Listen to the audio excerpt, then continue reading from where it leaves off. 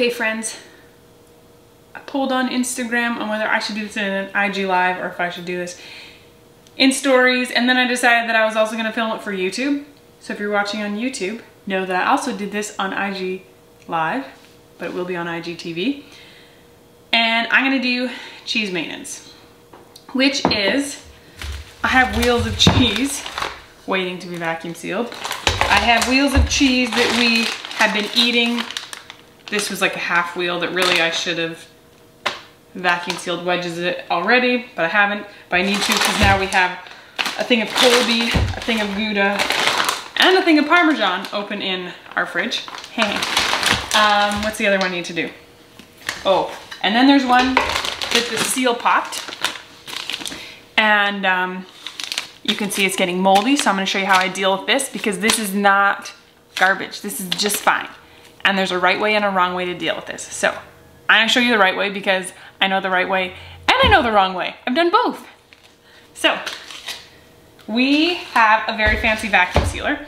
And the funny story goes is that, actually there's a whole lot more fun to this funny story. Freya's first birthday, she didn't need anything. She was a third child, she needed nothing. My mom was like, well, what are you gonna get Freya for her birthday? And we're like, we can't think of anything she needs, or she's one, she doesn't care. She doesn't want anything. She doesn't know that she wants something other than to nurse.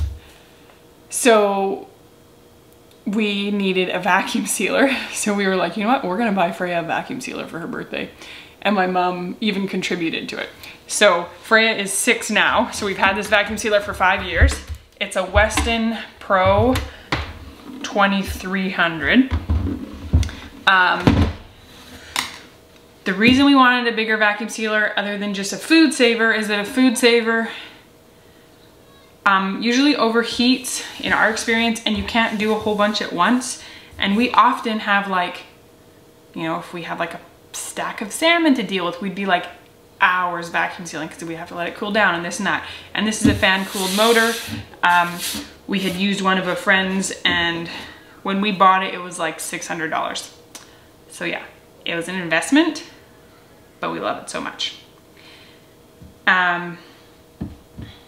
So the rest of the story to do with Freya's first birthday is that we lived, like, not in town, we lived like on the outskirts of town, but we were zoned a rural property.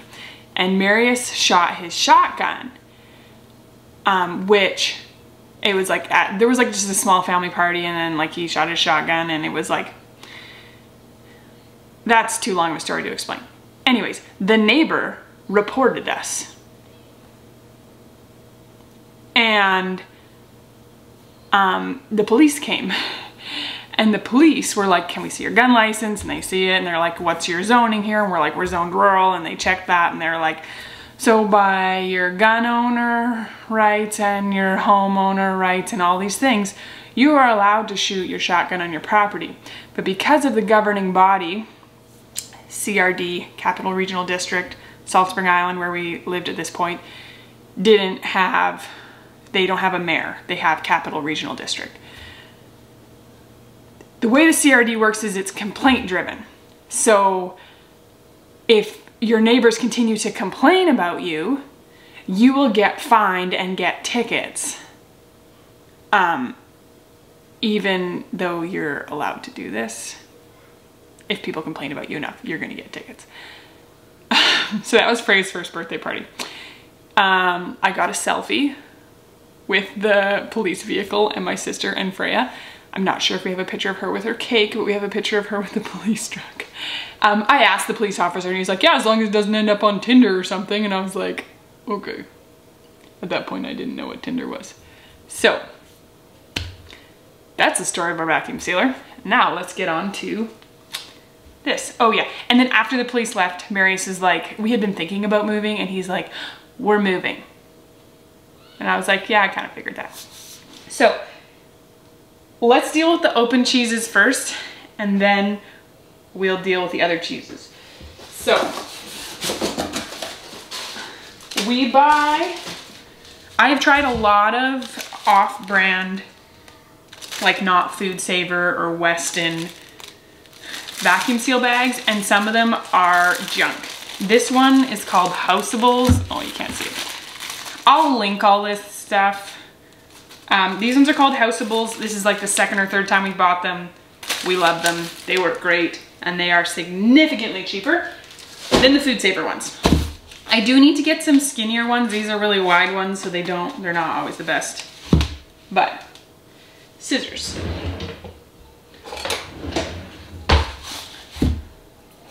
So here we have a spiced Gouda that, as you can see, it's got a bit of blue mold to it. This is not a problem. If it was like a Technicolor mold other than blue, I would probably cut it off. This is not too significant. I have a little wedge, but I'll just leave that out to get eaten right now. If the cheese had not gone moldy in this bag, like if I had done this right away, I would have just reused this bag to do that. But since the cheese went moldy in here, all that blue mold spores are in the bag, and I don't want to do that. I'm just gonna tuck this in the fridge, we'll eat this, and then this bag will get chucked. I neglected some cheeses for too long. So, to deal with this mold, we're going to vinegar wash it. If you vinegar wash with white vinegar, in my experience, it brings all its friends with it, and suddenly your whole entire cheese is covered in blue mold, and you're like, what just happened there? But if you use apple cider vinegar, and specifically apple cider vinegar with salt in it versus white vinegar with salt in it, it definitely kills that mold and stops its spread. There still will be, like, especially if your surface wasn't perfectly level, like perfectly even, sorry. Like if you look right here, you can see there's some blue mold and there's some little holes. So that blue mold will be in that holes, but blue mold is not bad. Blue mold is blue cheese. So this is now what I would just call a blue Gouda. It'll be a very mild blue cheese, and it will be delicious. Mold on cheese is not scary. If you're that scared of it, just cut it off. I'm just gonna wash it off. So, I need some salt.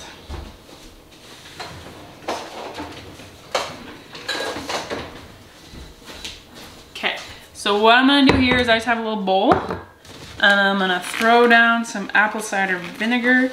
This is a new jug that's not opened. Some apple cider vinegar in there. So I probably have a 1/4 cup of apple cider vinegar.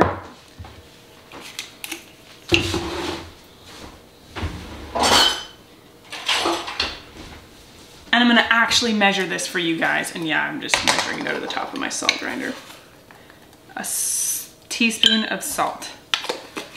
So we just stir these together, because the salt is just gonna help inhibit the mold growth. Okay, use my fingers. With my fingers I can tell if the salt is dissolved. Okay, so now what I do is I grab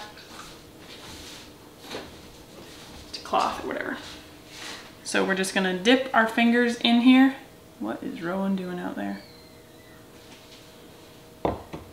She found ice and she's stomping it. Okay, just a second. This is just raw apple cider vinegar. So there's a question there, is this just raw apple cider vinegar? Yes, unfiltered, unpasteurized with the mother. So it's in that salty vinegar, and I'm just going to wipe it. And because I'm now making this wet, I will leave it on the counter. I won't vacuum seal this one right away. I'll let it air dry on the counter. So for this, I just, because there's a lip from where I pressed it. Sorry, I'm trying to pay attention to 2 cameras right now. So I'm filming this for YouTube and I'm doing this right now. So we just get in that crack, and see there's still gonna be a bit of blue, but we're just kind of curbing its growth. If I saw black or yellow mold, I would be cutting that off. But blue and white, or like a little orangey one, those are all normal cheese ones. I am doing a live video. Yep. Okay, so we're gonna leave this one for a few to let it air dry.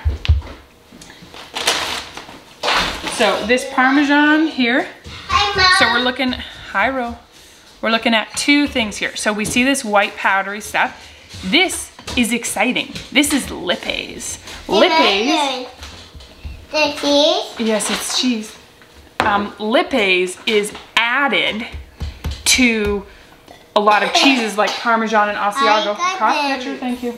Freya, could you play with Rowan elsewhere for a few minutes?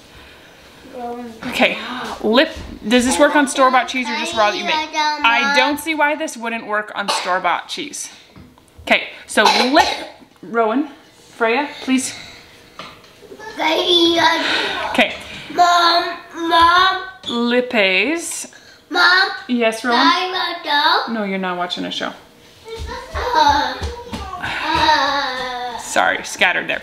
Lipase is added to Parmesan and Asiago often. Even with raw milk cheeses, people add it. Lipase is that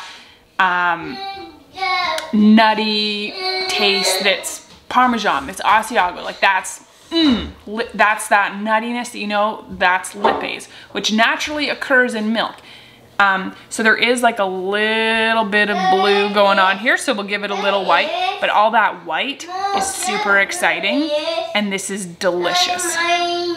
So this cheese, it tastes totally on point. This is a December 2020 Parmesan. The taste is there, but it's too soft still, so we've still been using it.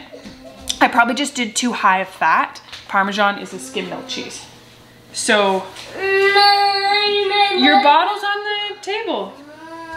Hey Freya, whining's not gonna get you anywhere. If you're bored, go finish helping with the boys. Okay, so your bottle's on the table, Ro. Okay, so I'm only wiping where I see blue. That's your bottle from earlier, Rowan, that you didn't finish. There is some cracks and crevices where this is gonna be a bit of like a blue Parmesan, but that's okay. Blue Parmesan is delicious. Blue Asiago, blue cheddar. If it's just got like a little bit, like I'm not a blue cheese person, but it's really delicious. So, also gonna leave this wedge to air dry on the counter for a minute. And here again, I think Rowan was into this cheese. Okay, so we're just gonna wipe the blue on this one too.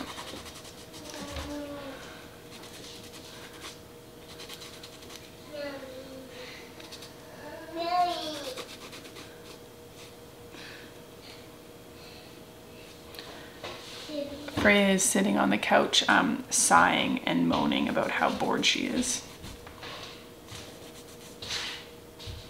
I'm not quite sure what she thinks it's gonna get her. Okay, I keep accidentally showing like my eyeballs in this other video and not the rest of me. Okay, so again, we're just gonna leave this wedge here. And again, because this bag went blue, actually, you know what? It didn't go blue enough. Didn't go that blue. That's fine. We're gonna reuse this bag. So we'll just trim this. And I will reuse this bag. Yes, Freya? Can you pull me nail polish? No, you are not painting your nails right now. Word. Well, then find something to do. No, it's not. Freya, chill, okay? So normally we would not have like 3 huge amounts of cheese open and then end up with some going moldy. I don't know, it just, things got crazy, is what it is. Okay, so there's a question here. With a tiny amount of blue on the Parmesan, does it taste way different than a normal Parmesan? No, and Mac is very sensitive to the taste of cheese. He only likes like Parmesan, butter cheese, Colby, Asiago, mozzarella. Like he likes very cheeses like that, and he's not bothered by if there's a bit of blue. As long as he doesn't see it, he doesn't really notice it. Like I have a blue cheddar that we don't like, it's just cheese and crackers, but I put it in something like a casserole and it was so good. Okay, so here we got a little more funky town going on. So if you have black mold, cut it off. This here, we actually have a little bit of black mold as well as blue, as well as some lippes. Which is interesting that lippes is already forming on this because this is only made in July, and this is either a Colby or a butter cheese. I didn't label it properly. There's gray, yellow, and white. Well, no, those are hot peppers there, but yeah. Okay, so what we're gonna do here. Mama? Yes, Fran? Can we have the pomegranate? Not right now, wait till I'm done. Okay, so where we have this bit of black, we're just going to cut it off.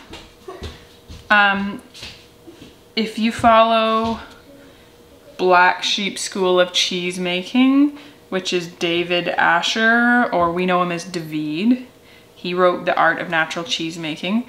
I will never forget him saying, he was teaching cheese making at our house. Oh, and this one ended up with some tortilla chips on the bottom because we used it for nachos. Someone said, what about black mold? And he said, oh yeah, cut that off and eat it first. And I'll never forget him saying that. And if Marius was here, he would probably be eating these chunks that I was doing. And if this was a cheese that we were just like eating right now, it wouldn't be a big deal, but because I want it to stay stable for long-term storage, this is a live video, Mike. I want to just nip this in the bud so it doesn't take over the whole cheese. What's up, Mac? We're just looking at time. Thank you for doing the garlic. Looks good. Okay. Yes, David is the very best. His name is David Asher Rotsane. And when he was writing his book, the publishers are like, that name is too much. You need to make your name smaller and easier to say. And he became David Asher. And we will always know him as David. He's David, yes. He used to milk our cows for us. Okay, so we have, I just gave a quick wipe where I'd cut off the mold too. And we're gonna leave that one to dry off too. So, Matt, could you not climb in where I'm trying to do here? Now we're gonna move on to wheels I need to vacuum seal. This is a wheel of Gouda that I overheated, and you can tell, yeah, and David's family is Jewish. So you can tell here, there's some cracks. This means the cheese got overheated, too dry. I kind of just went forward salvaging it the best I could, knowing it wouldn't be the perfect Gouda. It's a botched Gouda, so we call it Buddha. So I will label this as Buddha, and I know any cheese I label with a B is because I botched it in some way. And I will, on the bag, I will write red pepper flake Gouda, overheated. And I think it's important to remember that, like this is why when I teach cheese making, like to my insiders, I teach not just how to follow a recipe exactly, but like how are the curds supposed to feel, so that if yours feel that way a lot sooner, you know you need to stop then and not keep going. Okay, Mac? Hey, okay. Hi. Yeah, and I'm super excited. The November Insiders content is starting to roll in from Naomi, a birdsong farm, and she's sharing her traditional cheddar recipe, which I'm so excited. And she's remade every one of my cheese recipes. So my Gouda, my Asiago, and my butter cheese, she's remade them. No, thank you. Please get down. Off of the counter. She's remade them to be used with pasteurized milk. Because there's a few tweaks you need to make. Okay, please stop picking at my cheese. Could you get down? You guys can't see the girls. The other camera can see the girls, but yeah. They're chaos. So, I need you to get down, please. I need the counter. You guys need to back off. Good morning, Amos. You woke up from your nap. Please get down. Freya, help her get down. That doesn't belong in your mouth. Please get down off the counter. I need the counter. They were all outside when I started this. So I've got my wheel of cheese, And I'm going to estimate my vacuum seal bag. I always go a little on the big size because when it's just too small, that's really annoying. Okay, so this is gonna be a little noisy. It's not too bad, but I won't talk when it's on. So you take one end and we put it in and we're just sealing this end because at this point it's just so we put it in. I actually like to buy pre-made bags so that it speeds this up, and they're smaller ones so they just fit a wedge of cheese. But I'm just out of them and haven't restocked. So.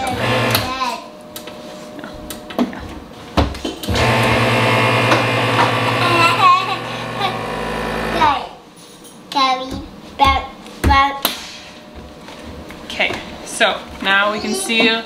It has a nice seal. We check. The first one sometimes doesn't seal perfectly. I might have to redo it when it's just warming up. And we put our wheel in. So this is a 4-gallon wheel, and this is what fits in these. This one, I'll show you, it won't fit in square, like you can't just put it in, but I have figured out a way to make it fit in a bag. So, works good. Okay. I need you to stop picking at my cheese. The cheese is not ready yet. Okay. Yeah, you put your hand on it, hold it.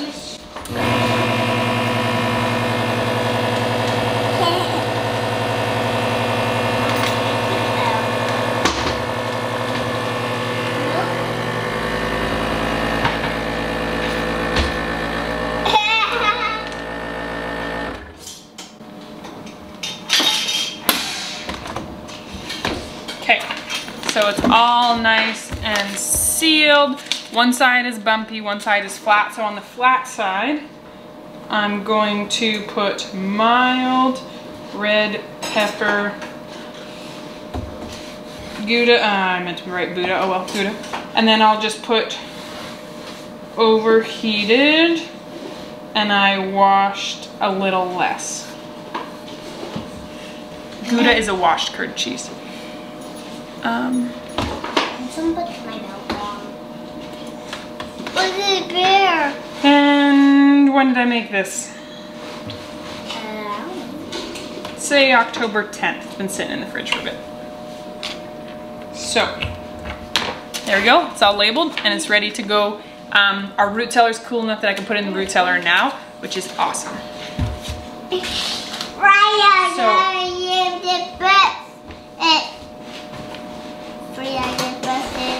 Okay, back up, bro. So for this one, this is a 7-gallon wheel. Let's see, what does this weigh?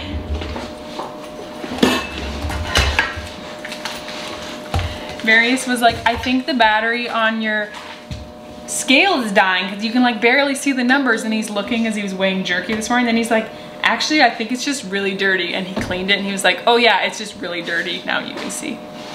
There's butter because I use my fingers when they're all buttery, and we're not vacuum sealing your cow. Thank you. It's Ava's cow. No, it's my cow.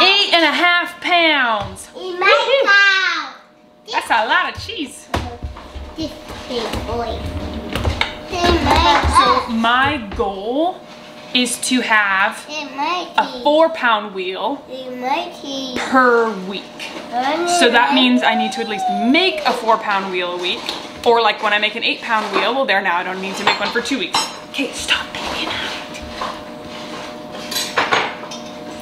I'm gonna make Gouda or feta today, and then Clover's just about dry, so then we're not gonna be making cheese for a while. Make this fit in the vacuum seal bag.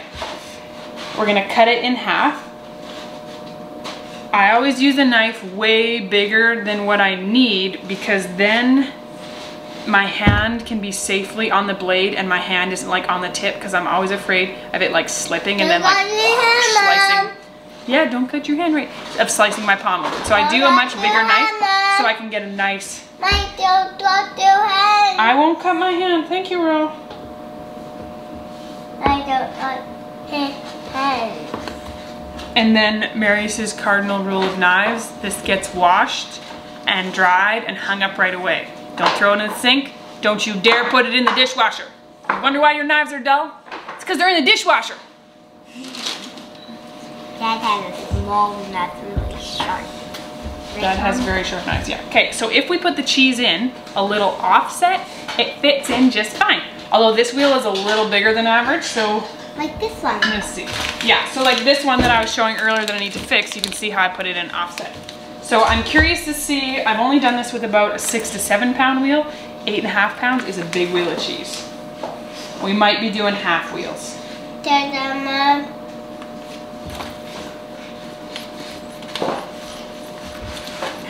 No! Why no? No, because you just know. So one thing I like about this one versus the Food Saver 2 is the Food Saver is sensor, that you have to like put it in a certain distance for it to go, and I totally wasn't paying attention to this one. Food Saver makes you have like a huge one, whereas this one I can do a lot smaller, but this one, since I cut it crooked, one side's smaller, one side's a lot bigger. Okay, Rowan. Freya, I need you to take Rowan and move a little farther away. Oh, Amos, you rolled onto your back. He was playing with an egg carton and he rolled over.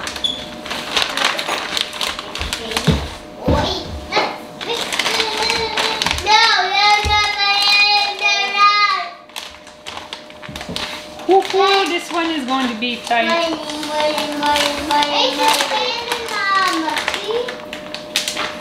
Is toy like a toiga still something people say? No, it's not going to fit. It's too tall. See if I can fit this. Apparently, 7 pounds is the max on this strategy.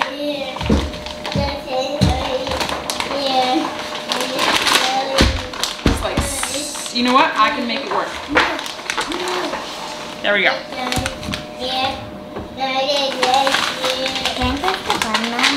Yeah. Close it down for me. Okay. Now press the button. The green one. Green one.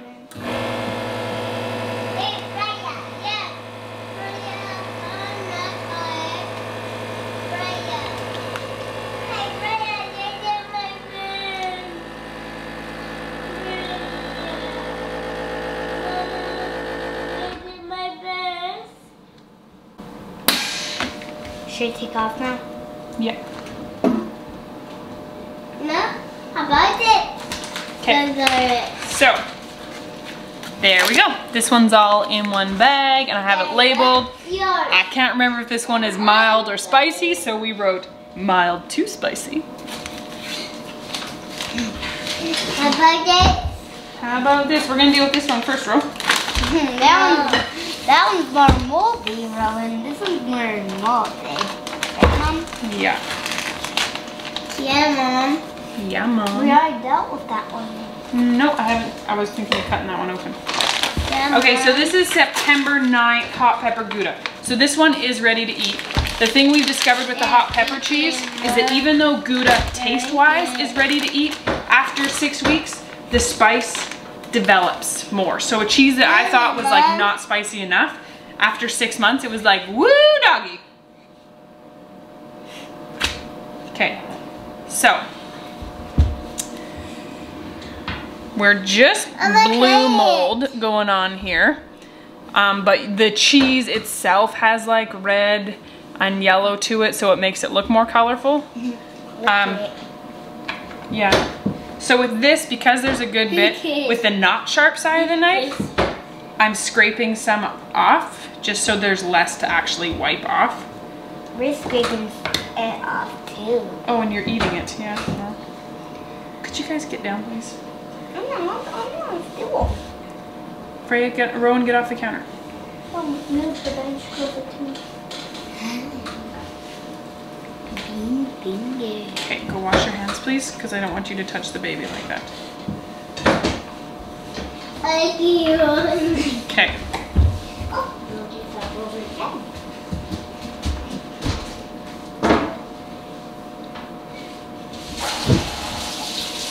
So this one does have a little bit of yellow mold. Anything that's really Technicolor, I do like to trim off.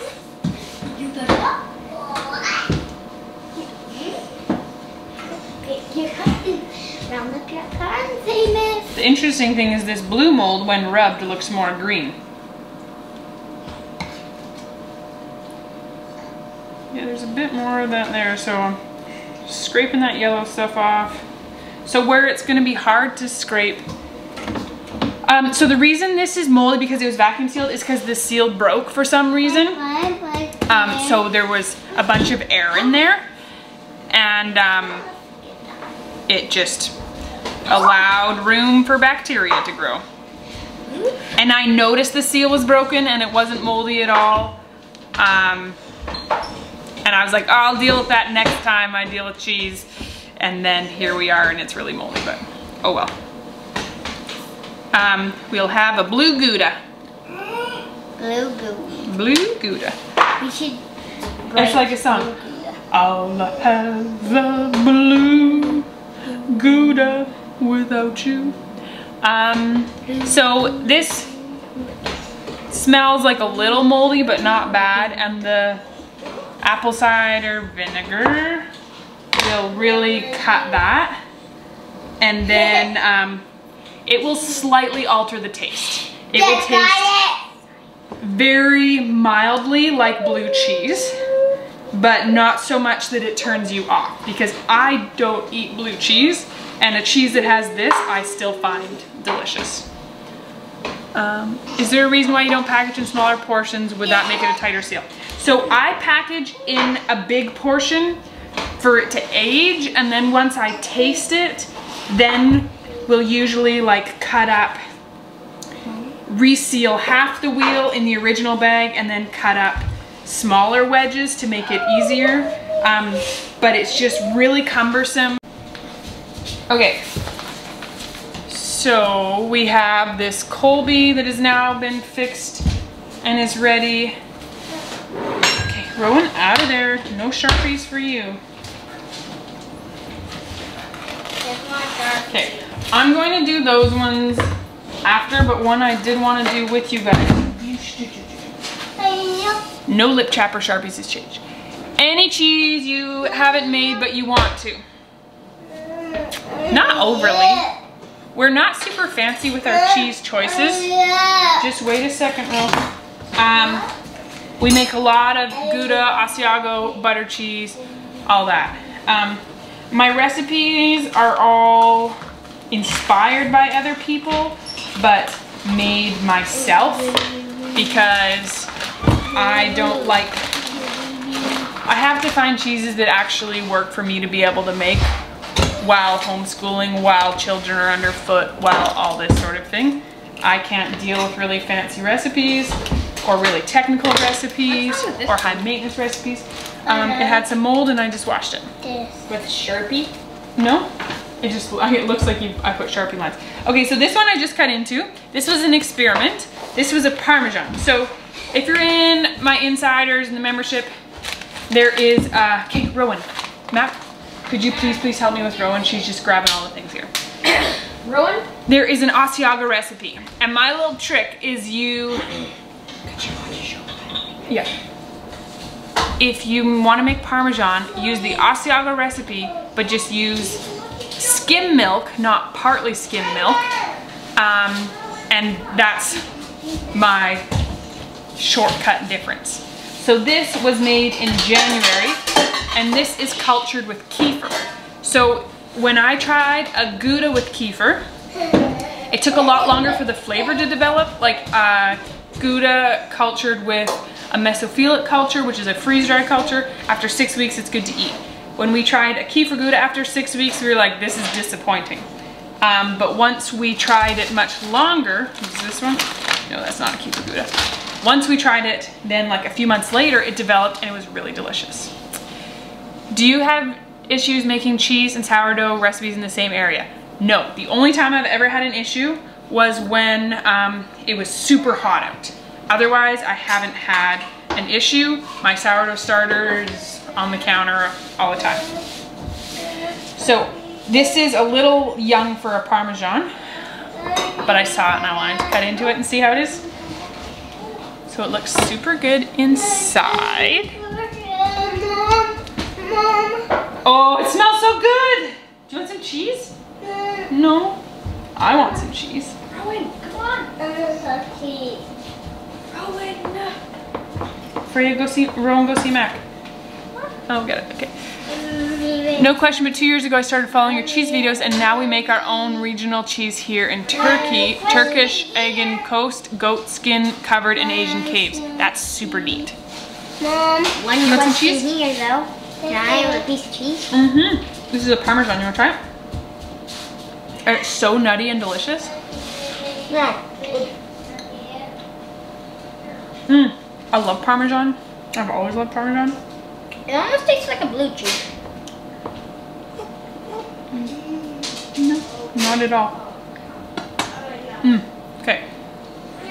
What's your opinion on super hot? When it was 30 to 35 degrees Celsius outside, like especially 35 degrees Celsius, yes, you can have more cheese, which is like above 90, like 90 to 100 degrees Fahrenheit, that's when I started having issues. Our house at that point was like 25 to 30 degrees Celsius, which is like 80 to 90 degrees Fahrenheit. That's when I started having issues. Do you use buttermilk or yogurt as cultures as well? I use yogurt whey, and I use kefir, and I use freeze-dried cultures. Freeze-dried cultures are nice if I'm not planning ahead. Makes it so I can kind of like last minute make cheeses. If you're making cheese with kefir, your kefir has to be like super healthy and super regularly fed, because when kefir isn't regularly fed, it produces yeasts, and then you're gonna end up with a yeasty cheese. You can also save the whey from making cheese and use that whey as your starter. You can freeze some. Otherwise in the fridge, whey like that only keeps like a week tops, whereas yogurt whey will keep a few weeks. When Rowan was a baby and I made raw milk formula for her, there was baby on the floor. There was yogurt whey in that, so we always had yogurt whey in the fridge, and I'm just really out of the habit of making yogurt whey, so I've been relying more on freeze-dried cultures. Okay, so with this, here's my example of how I deal with cheese then. The uncut into part is going to get vacuum sealed back in its original bag. And this one, I'm gonna do in half and do 2 wedges for us to eat. I'm just gonna keep eating it right now, it's so good. So there we go. Then all that's left for me to do is vacuum seal this one. And actually, you know what? This one is 6 weeks old now. So I am going to cut one side into wedges and just vacuum seal the other side. And then I have my chunks here to deal with, but I'm gonna sign off here, let you guys go, and keep dealing with cheese. So have a lovely day. If you're an insider and you have more cheese making questions, shoot me a message. I can direct you places where there's recipes and resources in the membership. And also in November, so exciting, what Naomi's already sent me for blog posts and recipes already, I'm getting really excited about. So I can't wait to see all she brings, and she will be hopping on my stories too, and that will be lots of fun. So have a lovely day, friends,